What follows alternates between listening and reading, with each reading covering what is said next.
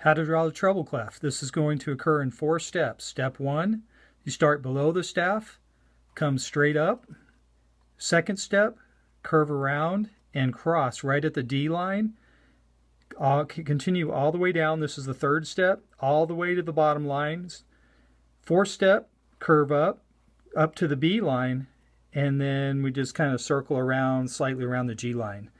And that is a treble clef. Now, usually when you get better at this, it occurs kind of like in one motion. It kind of looks like this.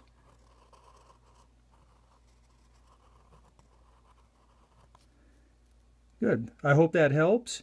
And I recommend you get out your staff paper and just draw as many of these as you possibly can until it becomes second nature. Good luck.